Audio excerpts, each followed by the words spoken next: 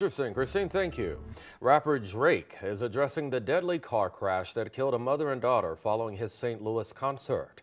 Drake mentioned the February 14th crash at his show Tuesday night in Buffalo, New York.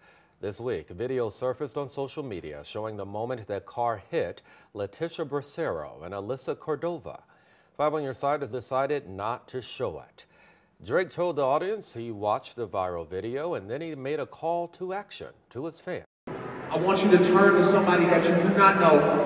I want you to look them in the eyes, and I want you to prove that you're grateful for your life. I want you to take 5 seconds out of your day to make somebody else's day. Just show them some love, because you never know what comes next. The man police say is responsible for the crash is now on house arrest. Monty Henderson appeared in court this week. A judge also ordered him to surrender his driver's license. Right now, investigators are trying to figure out what caused a